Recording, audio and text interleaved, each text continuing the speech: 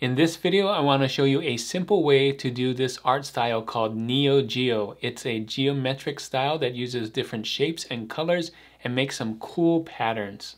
Let's go.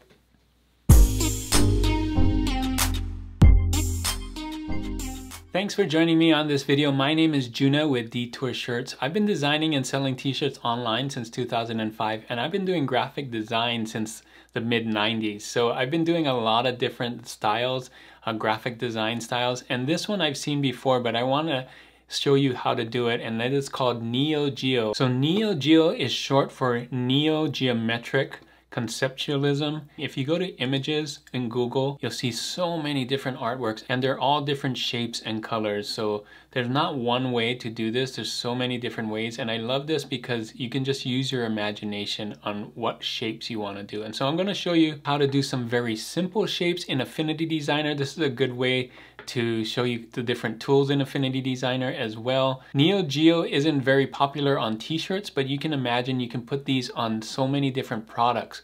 These would look good on bed sheets, this could look good on towels, on shower curtains, on phone cases, on pop sockets, on a lot of different things. And you could use it as a pattern inside of your t-shirt design. Maybe not as the full t-shirt design, but they could be in patterns and in different things, like you put leopard patterns and stuff and zebra patterns and things like that. So very versatile and very easy to do.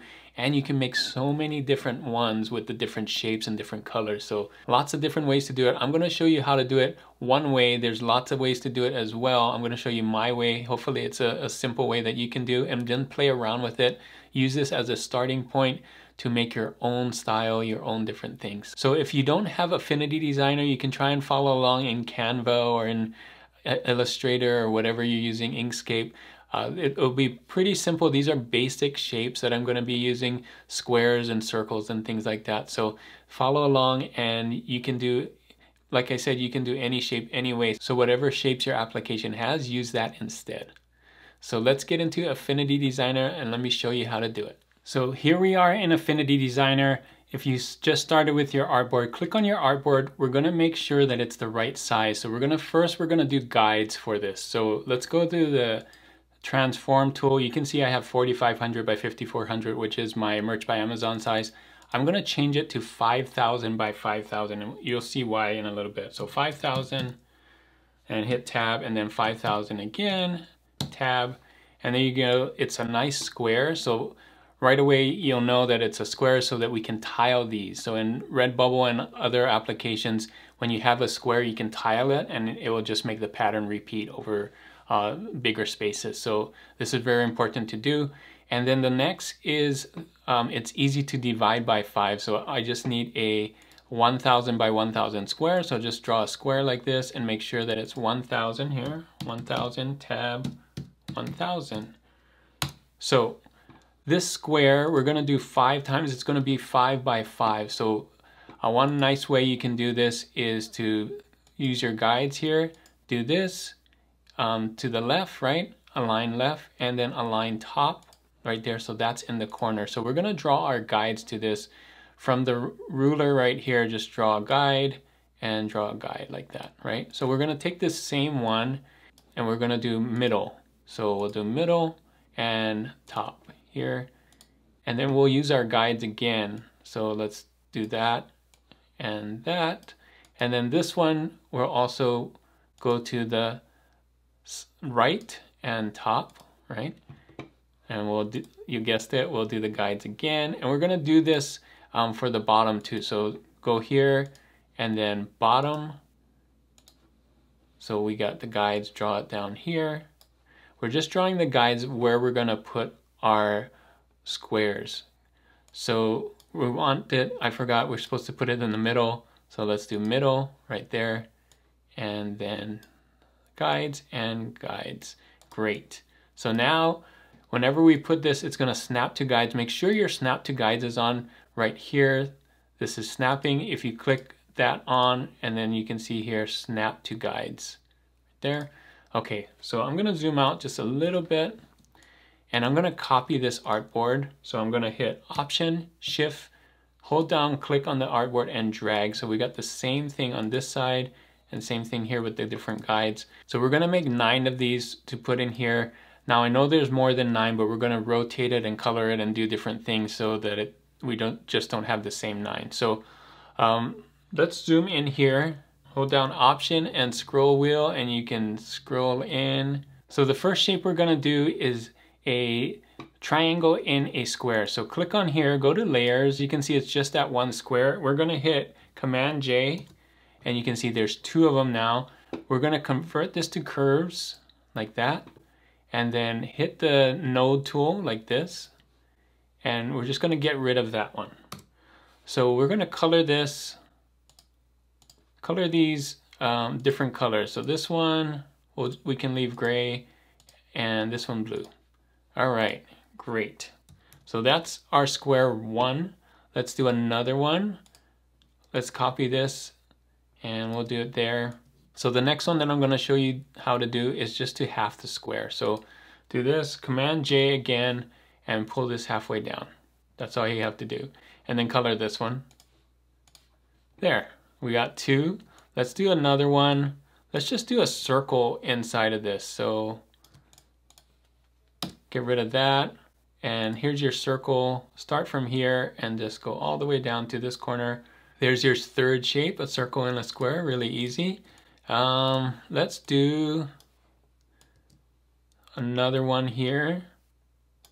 So we're gonna click right here with the node tool. You can see there's a point there, and then get rid of this point. And then let's do this. Put this up like this. We could either do that or we could rotate it back. So you can see I'm gonna just flip it. Yeah, that's a cool one, right? So we'll keep that. That's shape number 4, really easy. Let's copy this one. Let's use some of the shapes in here. So triangle, diamond, any one of these. Diamond is easy. Let's click here. Whoops. Click here and up. There's your diamond. Super simple. Let's do another one. You can do as many of these as you want, just super simple. Use these shapes right here. Let's do this donut. This donut's cool. All right. There and there. Cool. The next 3 we're gonna do kind of fancy. So let's take this donut, put it here, and let's move the donut to the edge there, and take this, hold Shift, and wait till you go there, and there. And then what you can do in this is you can change the donut's angles, so you can see how it does that. So let's do start at angle 0 and end at angle 90. And there you go. Isn't that cool? That's a nice shape. We could do the same with the circle and the pie tool. So let's do this right here. Go to the pie tool. Isn't this fun with these different shapes? So go here, holding down Shift, there and there. So this is why we have the guides, right? It's so easy to do it with the guides. And then again, we're gonna start at angle 0 and end on angle 90. Boom. All right, let's do one more shape. Let's do a fun one. Let's put this one right here. And let's do the star tool. So star you can do like that, but let's do a 4-pointed star. You can do as many points as you want. That would be fun too, any one of these, but let's just do a 4-pointed star. Like I said, there's so many different shapes that you could use here, right? And then just do that. There. So those will be our 9 shapes. You can do as many shapes as you want, but we'll just use these basic 9, and then we'll fill that in here. So once you get to this point, let's group these together. So this right here, let's just make sure they're together like that by doing align center and align center this way. And then once you have them together, make sure you group them. So Command G. Same thing with this one. One thing I forgot is that this is a big circle. Remember we cut it out? We're gonna have to, let's double click on this, and you wanna convert this to curves. So once you convert it to curves, then it knows that you actually want that shape. So same thing with the donut. The whole circle is actually there, it's just hidden. So you're gonna wanna double click on that and convert that to curves. So now this is one piece. You can see it's just a square. So you want to make sure that it's a square. If you see that it's outside of the square, you might have to convert that to curves. You want to make sure all of these are just squares now, right? And real easy to move, because we're going to move them around, flip them around, rotate it and everything. So now that we have these shapes, let's put them in here into our first artboard. Let's remove this. So you can pick any one you want first. Let's do this one. Now that it's here, click on the artboard, click on this and put it there. Now you can rotate it, right? If you want it like that. Hold down Shift to rotate it 90 degrees, 45, 45, 90, like that. So it's real easy. Next one we could put in here. Actually, let's do this. This is fun. So let's put here, put this one in here, and it snaps to the guides. You see how that did that? Let's grab this one, put it here. Snapping to the guides. Now again, you can rotate this, so hold down Shift and maybe you want it like that instead. Really cool, right? Let's grab this star, snapped in here, and let's do this one, snapped in there. All right, that's looking good. All right, so let's do this one here. That'll be fun. This is here, and start filling them as much as you can. I'm gonna fast forward so you can see what it looks like. So here we go. This is what I came up with. Yours may look different depending on what you did. The next thing we wanna do is color these, and a great way to get the right colors is to go to the internet and get a color palette. I like to go to coolors.co. I'll show you where that is right now. So here I am on coolors.co. I love this website.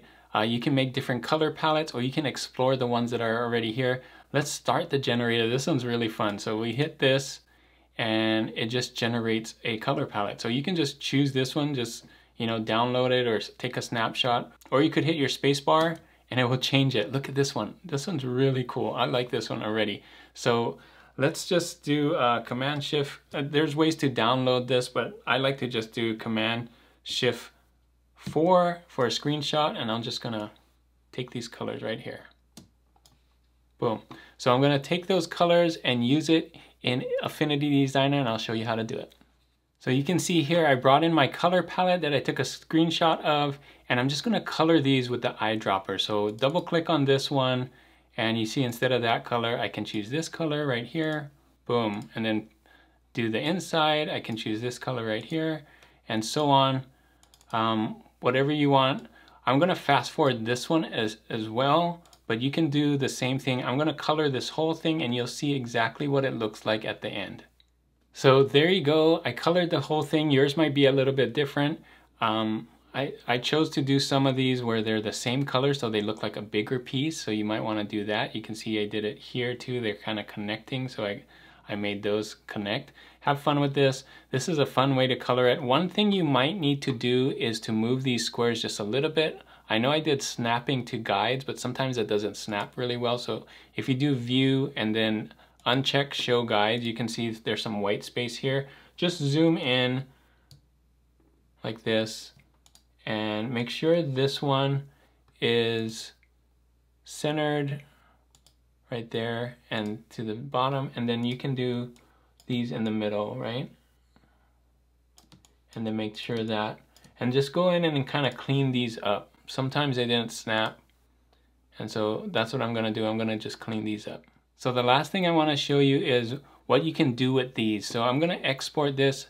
I'm gonna hit Artboard 1 and just hit my Command Shift Option S, and that's my export. And I'm gonna export this artboard as a PNG, and we're gonna use this PNG. I'm just gonna call it NEO GEO 1, since we're gonna make a lot of these, and then save it to my desktop, and I'm gonna show you what we can do with it in Redbubble. So here I am on Redbubble. I dragged this in here. You can see that's the same thing we had on Affinity Designer. Now, not so great on t-shirts, but on hats, kind of cool, I think, if you got the right color hat. The all over print, not bad, but here is where it gets really cool. The phone cases. So I have mine set at choose pattern. With no pattern, you can see it's not the best, but with the regular grid pattern, look at that. We can make it any size we want, but I think something like that is really cool. The repeat pattern, really neat. Let's see, looks great on mouse pads, on pillows, on desk mats. We could do that. Prints and cards, but look, shower curtain. We could do a full shower curtain with the same thing with the pattern. If you do the regular grid, the offset grid is kind of cool too. It has that cool pattern. It still works with the offset grid. So either one of those, you can see it makes a different pattern here. Look at travel mugs. Look at all of these cool stuff. Just has that neat modern NEO GEO look, right? Great for book covers if you're doing print on demand. KDP, bath mats would be great. It doesn't fill that whole thing. Anything where you fill the whole space with a pattern, it does great. Like mask, look at this mask. This is so cool.